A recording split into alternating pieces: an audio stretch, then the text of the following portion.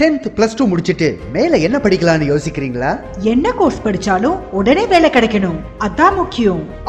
படிக்கும் போதே வேலை வாய்ப்பை அளிக்கிறது உங்கள் அன்னை அரவிந்தர் institute of life sciences and catering. ஆண்டு கட்டணம் வெறும் 12,500 மட்டுமே. மறைமுக கட்டணம் ஏதும் இல்லை. தவணை முறை வசதியும் உண்டு. இத்துடன் uniform, lab code, record note, ID card, spoken English மற்றும் பேசிக் கம்ப்யூட்டர் கோர்ஸ் முற்றிலும் இலவசம். University approved courses, diploma in medical lab technology, x ray technology, dialysis technology, optometry, operation theatre technology மற்றும் patient care assistant. மேலும் BSc Medical Lab Technology, Dialysis Technology மற்றும் Operation Theatre Technology. Short time courses, Diploma in Food and Beverage Production, F&B Service, Institutional Housekeeping, Front Office Management, Bakery and Confectionery. Diploma and BSc in Hotel Management and Catering Sciences. அனுபவமுள்ள பேராசிரியர்களால் பயிற்சி. முன்னணி மருத்துவக் கல்லூரி மற்றும் மருத்துவமனைகளில் செய்முறை பயிற்சி. Catering மாணவர்களுக்கு நட்சத்திர ஹோட்டல்களில் ட்ரெய்னிங். படிக்கும் போதே கை நிறைய சம்பளம். 100% உள்நாடு மற்றும் வெளிநாடுகளில் வேலை வாய்ப்புக்கு உத்தரவாதம். அன்னை அரவிந்தர் institute of life sciences and catering, number 270 Lenin street, நெல்லித்தோப் signal, Kuyavarpalayam, Puducherry. For admission, call 9626011483 and 7200014559.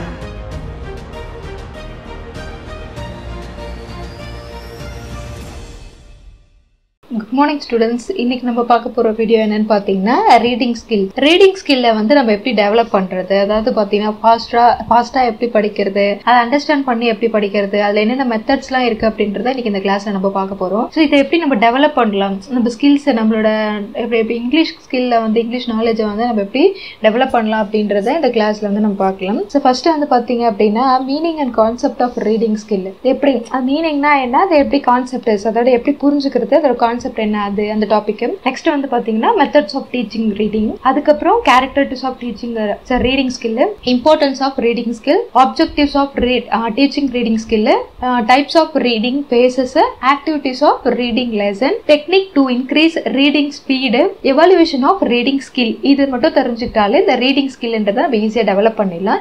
So இதில் ஒவ்வொரு டாப்பிக்காக நம்ம வந்து உள்ள பார்க்கலாம். ஃபர்ஸ்ட் வந்து பார்த்தீங்கன்னா meaning and concept of reading skill என்னன்னு பார்க்கலாம். So first meaning concept of reading skill என்ன அப்படின்னு பார்த்தீங்கன்னா, ஃபர்ஸ்ட் வந்து எப்படி புரிஞ்சுக்கிறது அப்படின்னு பார்த்தீங்கன்னா, ஒரு விஷயத்தை வந்து நம்ம பேப்பர்ல பார்த்து நம்ம படிக்கிறோம்னு வச்சுக்கலாம். Look at words and understand. First வந்து ஒரு பார்த்த உடனே நம்ம என்ன பண்ண, அந்த வேர்டை பார்க்கும்போது நம்ம அண்டர்ஸ்டாண்ட் பண்ணிக்கணும். ஸோ அண்டர்ஸ்டாண்ட் பண்ணிக்கிட்டா மட்டும்தான் நம்மளால என்ன பண்ண முடியும்னா ஃபாஸ்ட்டாக நம்மளால ரீட் பண்ண முடியும். நெக்ஸ்ட் வந்து பார்த்தீங்கன்னா only reading allowed without understanding is not reading.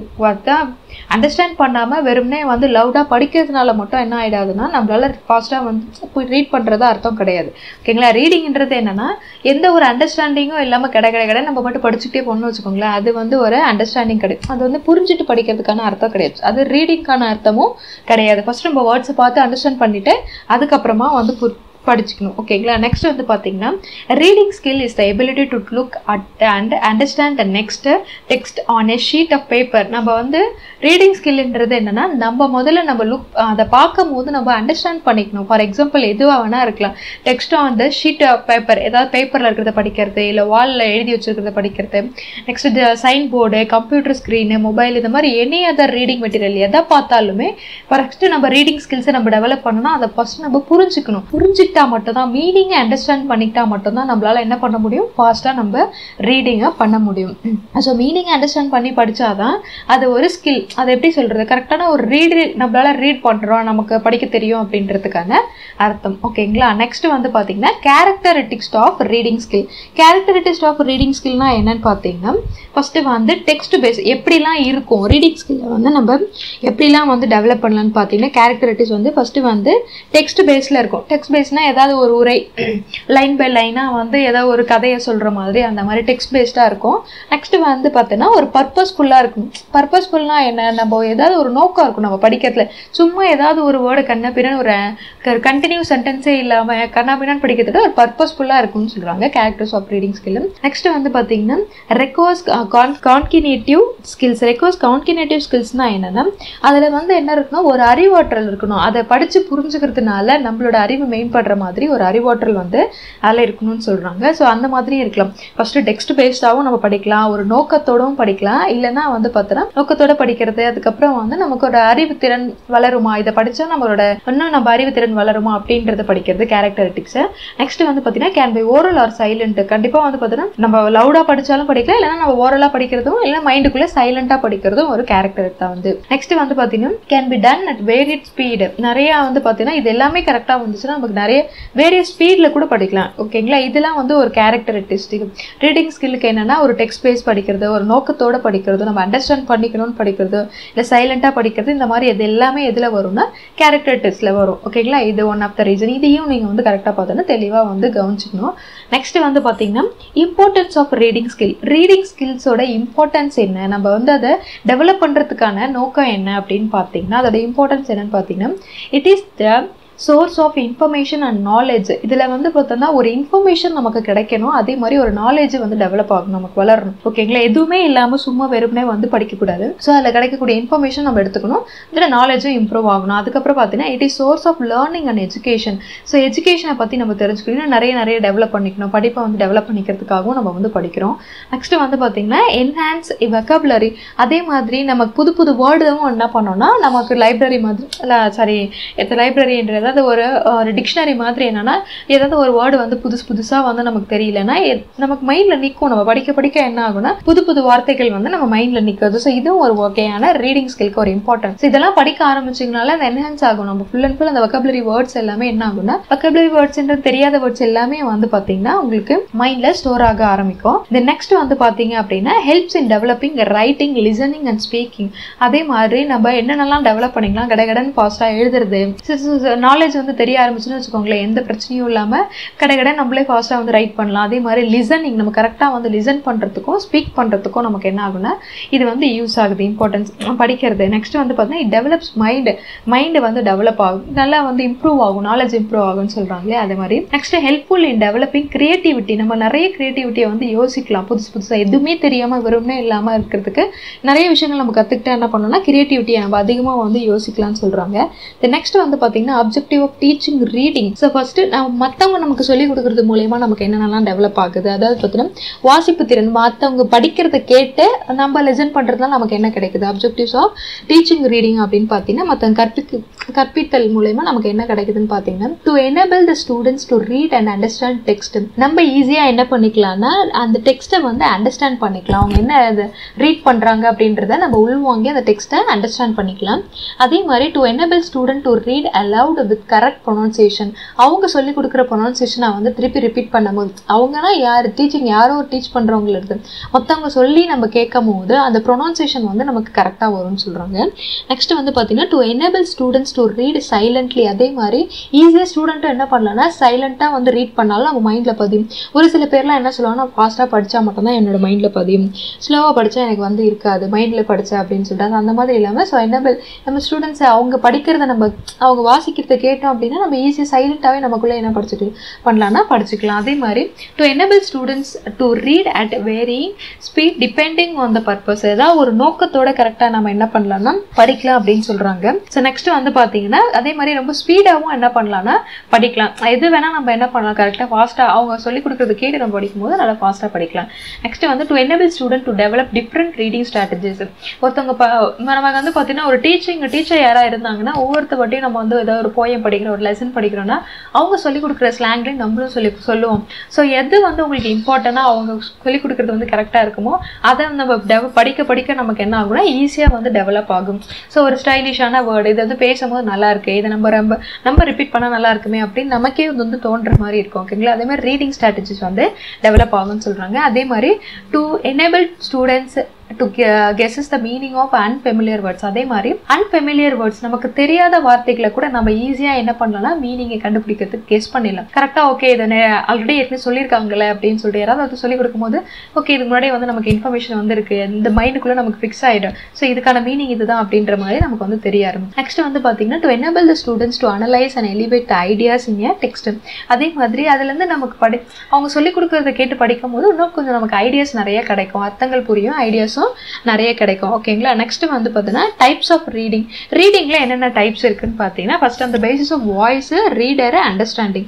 Voice எப்படி இருக்கணும் முதல்ல வாய்ஸ், அதுக்கப்புறம் ரீடர் யார் ரீட் பண்ணுறாங்க, அதுக்கப்புறம் அண்டர்ஸ்டாண்டிங் பண்ணிக்கணும். கண்டிப்பாக வாய்ஸ் ரீடர் மட்டும் முக்கியம் கிடையாது, அண்டர்ஸ்டாண்ட் பண்ணிக்கிட்டு நமக்கு ரீட் பண்ணுறாங்களா அப்படின்றது முக்கியம். ஃபர்ஸ்ட் டைப்ஸ் ஆஃப் ரீடிங்கில் ஃபர்ஸ்ட் என்ன பண்ணால் மாடல் ரீடிங்கில் நம்ம பேச அழகாக வந்து ப்ரொனன்சியேஷனே வந்து கரெக்டாக இருக்கணும். கரெக்டான எப்படி சொல்கிறது, நல்லா ஸ்டைலிஷாக வந்து இருக்கிற மாதிரி இருக்கணும். நெக்ஸ்ட் வந்து பார்த்தீங்கன்னா ரீடிங் லவுட், அதாவது படிக்கும் போது நம்ம வந்து லவுடாக படித்தோம் அப்படின்னா அதுவும் நமக்கு வந்து ஒரு டைப்ஸ் ஆஃப் ரீடிங். நெக்ஸ்ட் வந்து சைலண்ட் ரீடிங், ஒரு சில பேர் வந்து சைலண்டாக ரீட் பண்ணுவாங்க, இது வந்து ஒரு டைப்ஸ் ஆஃப் ரீடிங் வரும். அடுத்து வந்து பார்த்தீங்கன்னா இன்டென்சிவ் ரீடிங் ரொம்ப தீவிரமாக படிக்கிறது. அடுத்து வந்து எக்ஸ்டென்சிவ் ரீடிங்னா ரொம்ப விரிவாக ஃபுல் அண்ட் ஃபுல் விரிவாக படிக்கிறோம் இல்லையா, விரிவாக வாசிக்கிறது அந்த மாதிரி. நெக்ஸ்ட் வந்து சப்ளிமெண்டரி ரீடிங்னா யாராவது படிப்பாங்க அவங்க கூட சேர்ந்து படிக்கிறது ஓகேங்களா. சப்ளிமெண்டரி ரீடிங் துணை வாசிப்புன்னு சொல்லுவாங்க, கூட சேர்ந்து வாசிக்கிறது அந்த மாதிரி இருக்கும். ஸோ இதெல்லாம் வந்து டைப்ஸ் ஆஃப் ரீடிங். இந்த ஸ்கில் இதெல்லாமே பண்ண ஆரம்பிச்சிங்கன்னா அதாவது பார்த்தீங்க அப்படின்னா ஸோ மாடலாக ரீட் பண்ணுறது, லவுடாக பேசுறது, லவுடாக இது பண்ணுறது, நமக்குள்ளே சைலண்ட்டாக பண்ணிக்கிறது,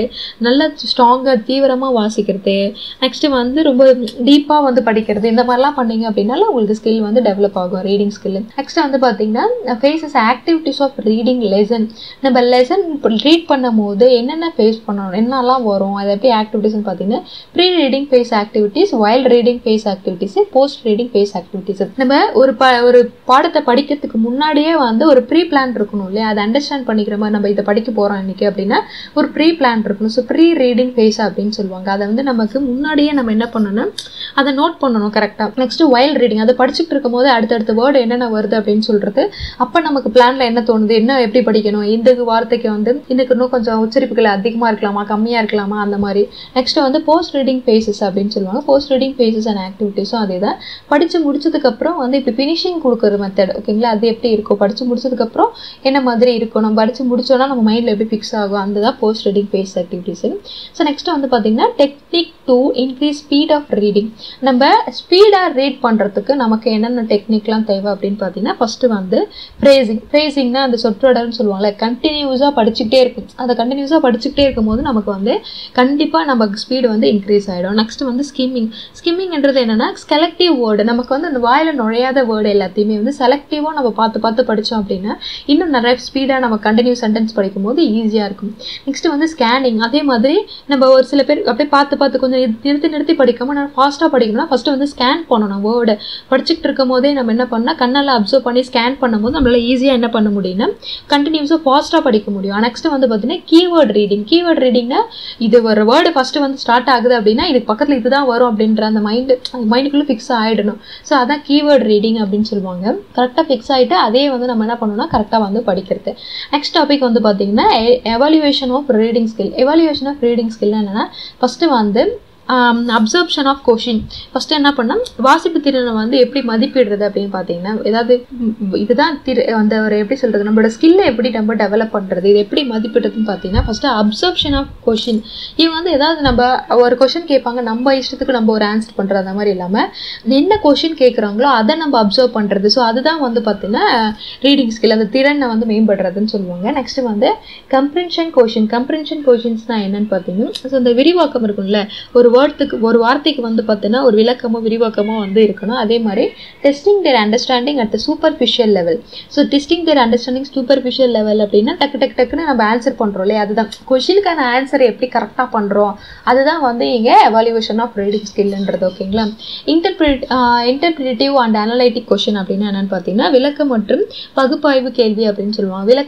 அதோட விளக்கம் என்ன, இன்டர்பிரிட்டிவ் விளக்கமும் அதே மாதிரி அதில் என்ன நம்ம விளக்கத்தை புரிஞ்சுக்கிட்டு நம்ம ஒரு லெசன் இருந்துச்சுன்னா அந்த லெசனை புரிஞ்சுக்கிட்டு அதில் என்ன வந்து உங்களால் இது பண்ண முடியுது, ஆய்வு செய்ய முடியுது, இதில் என்ன கொடுத்துருக்காங்க அப்படின்றதான் வந்து இன்டர்பிரேட் அண்ட் அனலைட்டிக் கொஷின் ஓகேங்களா. அதில் என்ன விளக்கத்தை புரிஞ்சுக்கிட்டு நீங்கள் வந்து ஒரு கொஷின் பண்ணுற மாதிரி இருக்கும் ஓகேங்களா, அதுதான் வந்து interpret and analytic question. So testing their understanding at superficial லெவலில் என்னென்னலாம் வரும்னு பார்த்தீங்கன்னா இந்த மல்டிபிள் சாய்ஸ்லாம் கொடுப்பாங்களே, 4 ஆப்ஷன் கொடுத்து டக்குன்னு ஆன்சர் கிளிக் பண்ணுறது. அதில் வந்து பார்த்தீங்கன்னா உங்களோட ஸ்கில்ல வந்து அந்த கொஷினை பார்த்தோன்னா உனக்கு ஆன்சர் தெரியணும். ஸோ அந்த மாதிரி ஸ்கில் டெவலப் ஆகுது. அடுத்து வந்து ஷார்ட் ஆன்சர் டக்குன்னு 1 மார்க் ஆன்சர் சொல்கிறோம் இல்லையா, அந்த மாதிரி ஷார்ட் ஆன்சர் கொடுக்குறது. அதுக்கப்புறம் ட்ரூ ஆர் ஃபால்ஸ், இதுக்கு இதான் ஆன்சர், ட்ரூ ஆர் ஃபால்ஸ் அந்த மாதிரி. ஸோ இதெல்லாம் வந்து பார்த்தீங்க அப்படின்னா ஒரு அண்டர்ஸ்டாண்டிங், நல்லா வந்து கொஷினை டக்குன்னு அண்டர்ஸ்டாண்ட் பண்ணிவிட்டு ஆன்சர் பண்ணுற மெத்தட். இதுதான் எவாலுவேஷன் ஆஃப் ரீடிங் ஸ்கில்ஸ் அப்படின்னு சொல்லுவாங்க. அதாவது ரீடிங் ஸ்கில்ஸ்ன்றது இதுதான் வந்து நமக்கு டிஃப்ரென்ஸ்ன்னு கிடையாது. அதாவது பார்த்தீங்கன்னா ஃபஸ்ட்டு ரீடிங் ஸ்கில்ல எப்படி நம்ம டெவலப் பண்ணணும் அப்படின்னு சொல்லிட்டு ஃபஸ்ட்டு நம்ம ஃபாஸ்ட்டாக படிக்கிறதோ, அதே மாதிரி கடகடன்னு படிச்சுக்கிட்டே போகிறோம் ஆனால் மீனிங்கே தெரியாது அப்படின்னு இல்லாமல் எல்லாத்தையுமே ஃபஸ்ட்டு நம்ம அப்சர்வ் பண்ணணும், ஸ்கேன் பண்ணுறது. நம்ம இன்னும் கொஞ்சம் வந்து நம்ம இப்போ நான் சொன்னது எல்லாமே வந்து கரெக்டாக நீங்கள் ஃபாலோ பண்ணீங்க அப்படின்னாலே இந்த ரீடிங் ஸ்கில்ன்றது நமக்கு டெவலப் ஆகிடும். நிறைய பேருக்கு வந்து பார்த்தீங்கன்னா அண்டர்ஸ்டாண்ட் பண்ண முடியும், ஆனால் வந்து ரீட் பண்ண முடியாது, ஏன்னா படிக்க தெரியாது எனக்கு, என்னால் அண்டர்ஸ்டாண்ட் பண்ணிட்டு பண்ணிக்க முடியும் அப்படின்னு சொல்லுவாங்க. ஸோ அந்த மாதிரி இல்லாமல் கரெக்டாக நம்ம அண்டர்ஸ்டாண்டும் பண்ணிக்கணும், அதே மாதிரி ரீடிங் ஸ்கில்ஸையும் நம்ம டெவலப் பண்ணுறதுக்கு இந்த மெத்தட்லாம் ஃபாலோ பண்ணுங்க ஸ்டூடெண்ட்ஸ். ஈஸியாக உங்களுக்கு வந்து புரியும். ஓகேங்களா? ஏதாவது டவுட் இருந்துச்சுன்னா எனக்கு கமெண்ட் பாக்ஸில் கமெண்ட் பண்ணுங்கள். உங்களுக்கு நான் ஈஸியாக நான் வந்து உங்களுக்கு ஏதாவது டவுட்டை வந்து நான் கிளியர் பண்ணுறேன். ஓகே, இதை ஃபஸ்ட்டு பாயிண்ட், இந்த ஃபஸ்ட்டு ஸ்லைடில் வந்து பார்த்தீங்கன்னா உங்களுக்கு ஈஸியாக வந்து அந்த டாபிக் இதுதான், இதை மட்டும் நீங்கள் மெயினாக தெரிஞ்சுக்கிட்டாலே போதும். அதாவது reading ஸ்கில்ல meaning and concept, first concept என்னன்னு முதல்ல புரிஞ்சுக்கணும். அதே மாதிரி மெத்தட் ஆஃப் டீச்சிங் ரீடிங், கேரக்டரிஸ்டிக்ஸ்னால் என்ன, இம்பார்ட்டன்ஸ் ஆஃப் ரீடிங், நம்ம எதுக்கு படிக்கிறோம் அப்படின்றது, இந்த அளவுக்கான நான் இப்போ கொடுத்துருக்கிறதுக்கான ஆன்சர் ஃபுல்லாகவே நீங்கள் வந்து கரெக்டாக படிச்சிங்க அப்படின்னாலே, இதை நீங்கள் இப்படிலாம் வந்து ஃபாலோ பண்ணி நீங்கள் படிச்சிங்கனாலே ஈஸியாக வந்து ரீடிங் ஸ்கில்லை டெவலப் பண்ணிடலாம். Okay students, thank you.